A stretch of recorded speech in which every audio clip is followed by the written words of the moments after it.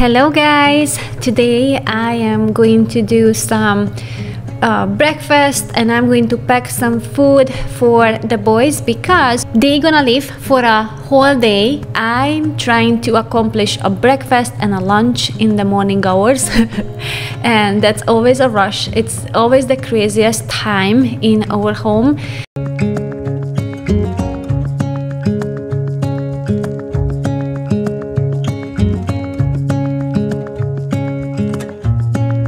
And I'm making, it's kind of sort of like a similar than the marble cake I previously created. I'm just trying to play around with the toppings. So this time I used some applesauce in there and I'm going to just put some honey on the top and some walnut. And the honey, when you bake everything, it just makes everything more brown. It burns faster, so I just tried to play around with some pattern.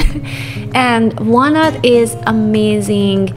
It's soft, but when you toast them, it's even better. And I sprinkled some cinnamon on the top. And to have my morning, sometimes if I'm more energized at night, I like to prepare food that is usually a casserole, and I like to bake them a little bit more than halfway.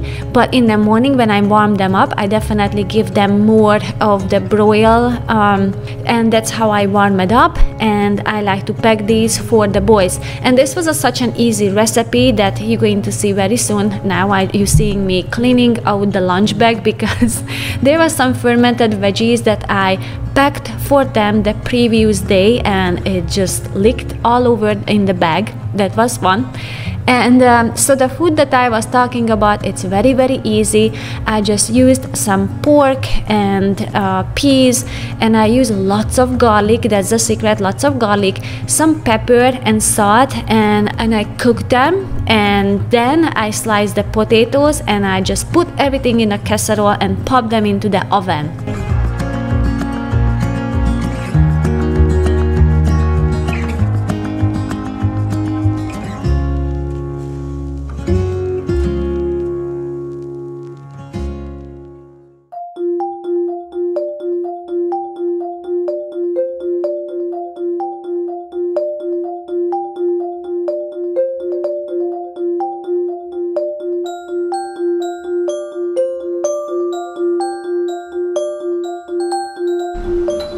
The breakfast pie is done, so I'm just going to take it out and pop in the lunch that they're going to eat for lunch.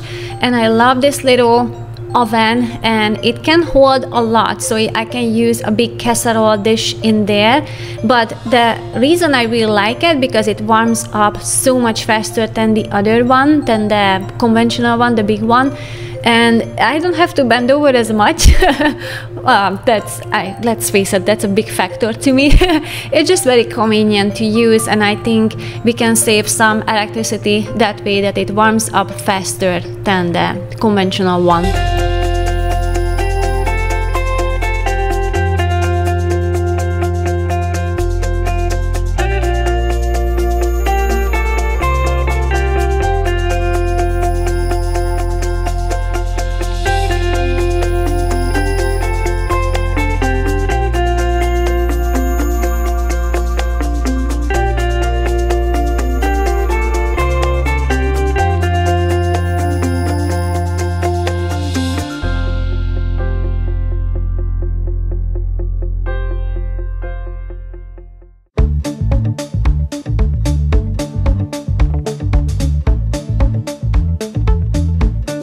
This dish tastes so amazing, but the other thing I wanted to tell you, you need to use a lots of salt because potatoes and pork, they both love salt.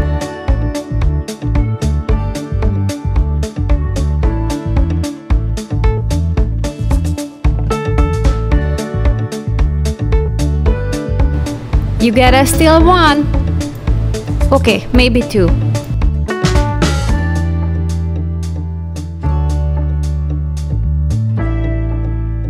I bought these napkins a few years ago at World Market, and I just love the size and how soft they are, and also the pattern. It hides a lot of spots and stains, and I just love to wrap these because once they open, particularly they have a tablecloth, so a clean surface to eat on, and it's very easy to grab.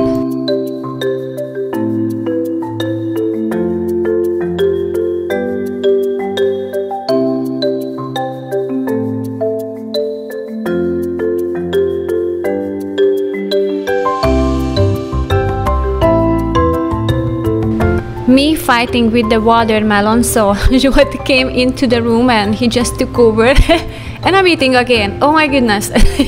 As I'm editing, I'm just realizing how much I eat during this video.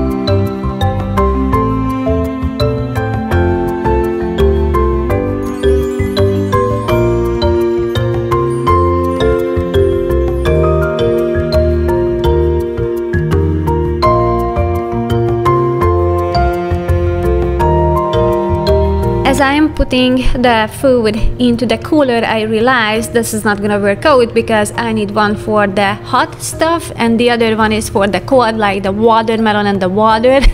So I bought in the other cooler, and I love this one, this backpack one. It's very convenient. So I had one for the cold stuff and one is for the hot food.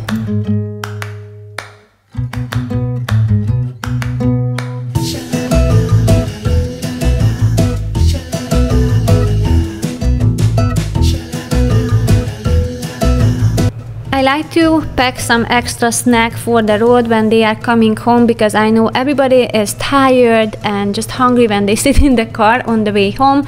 So I was out any kind of snack and I just had to be creative what I have in the pantry, and that was popcorn. So that's what I did and packed for them.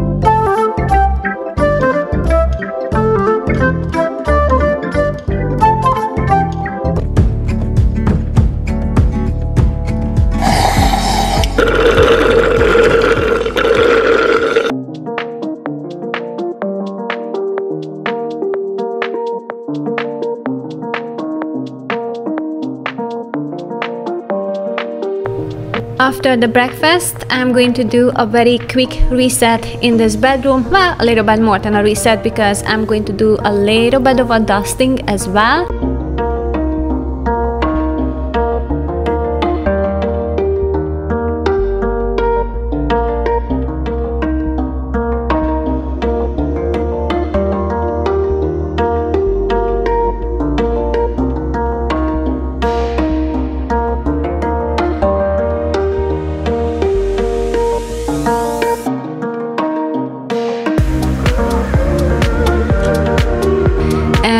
whatever I saw that needed some dusting, I got it done.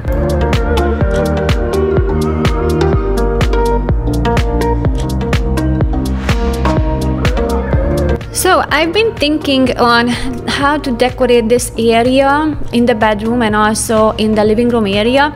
So I bought some huge picture frames, and I looked online like how much it costs to purchase a huge print, and I decided, you know what, I'm just going to paint one.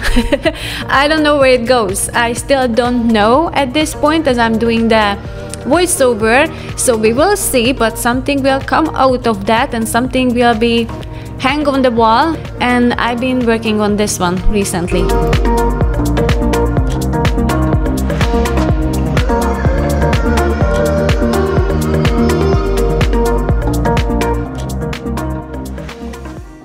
I made some fermented vegetables a while ago, but we are out of it.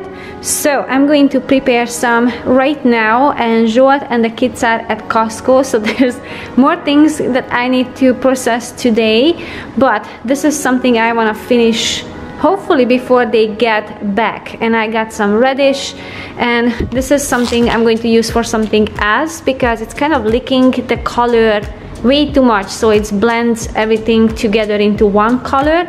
So I'm just going to use the the green cabbage, and I have some zucchini from my garden, and I got some beautiful colorful peppers, some cucumber, purple onion, and carrots.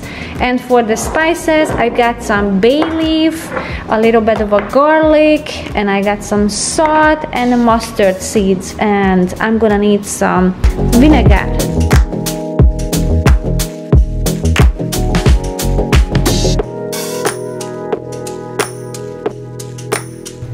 I shared this recipe a few times, but I'm sharing it again because I just want to show you how many different kind of vegetables you can use. So each time I add or switch around a few of the vegetables, basically the more colorful it is, then it will be more tasty as well.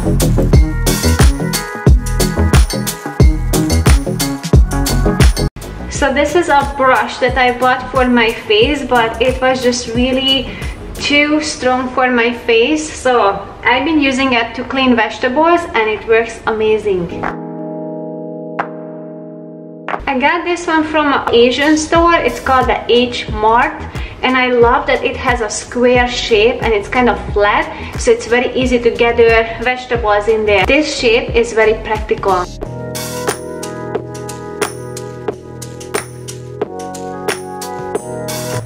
After I washed the vegetables, I'm just going to chop them up, and you know, anything that is harder like carrots, they should be cut very thin, and zucchinis can be cut a little bit thicker, and the same applies to the cucumber as well. Everything that is softens faster, that should be a little bit thicker, and all the rest is just thin slices. But all the salt and the spices that I'm going to use just bring together all these flavors that all these vegetables have. You can't go wrong with that. The more vegetables you use, the more colorful it is, the more tastier it will be.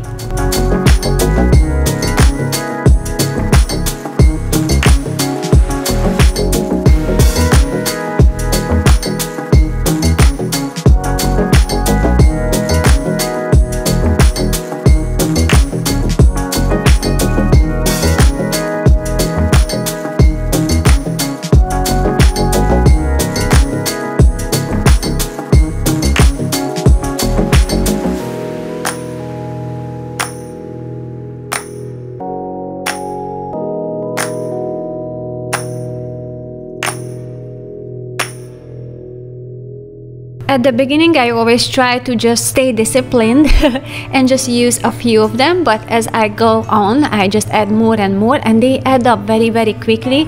So I fill this, even this huge bowl very fast, and it's so hard to mix them together, so I make a lot of mess while I do that. But also I have some tools. Again, Asian store have this very nice wooden, I think it's a roll pin that you're supposed to use on the cookies, but they are an excellent tool in the kitchen. As simple as they are, the more function they have, and that's what I use to crush all the vegetables. And basically the crunching, either if you do it by hand or with this tool that I have, it just speeds up the process or start to do the fermenting. And I added some apple cider vinegar. You can leave out the maple syrup. I don't usually add to it, but I wanted to give some to my friends, and I was thinking maybe they would enjoy a little bit of a sweetness in there, so I added a little bit of a maple syrup. And also I brought in some chives and green onions from my garden just to make it even more colorful.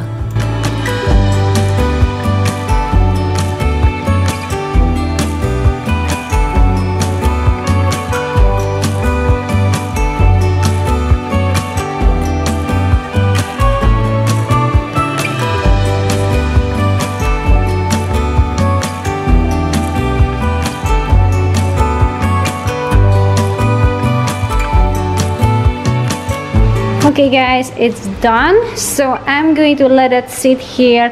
You can leave it out for 4 hours at least the 4 hours, but even longer. So what I'm going to do, I'm going to just leave it out for the night, and in the morning I'm going to fill them into jars.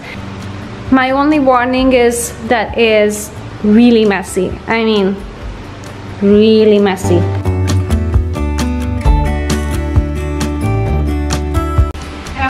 The bay leaf. I'm going to put 1, 2, 3, 4. Let's do 5.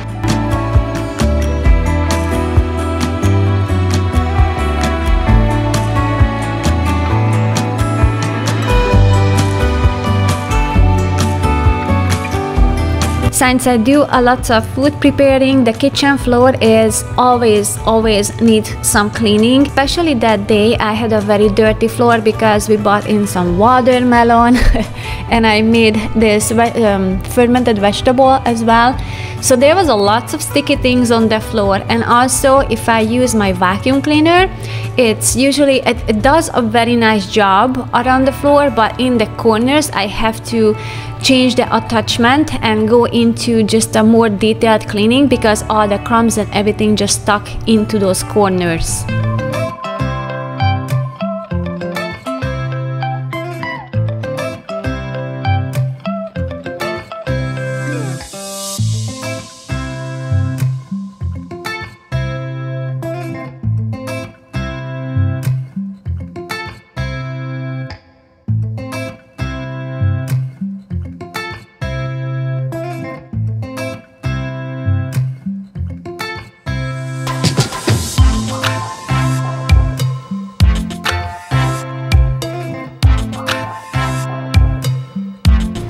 I really love this steam mop. It truly cleans the floor like squeaky clean, and I don't have to use any cleaners, so it's been pretty amazing.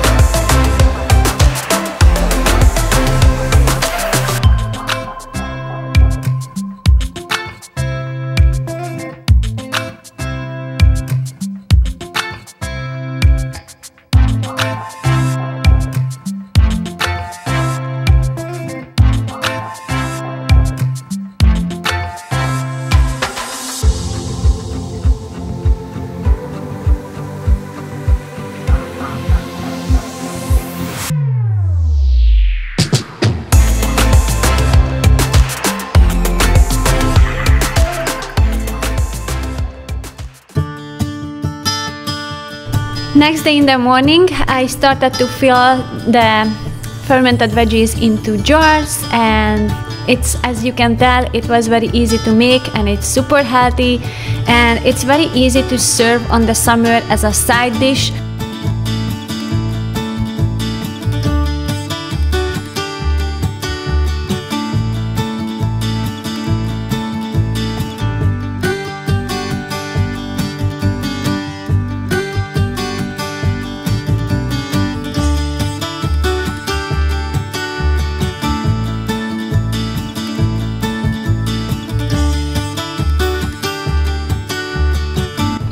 But that was it for today's video. Thank you so much for watching until the end. I appreciate you having here.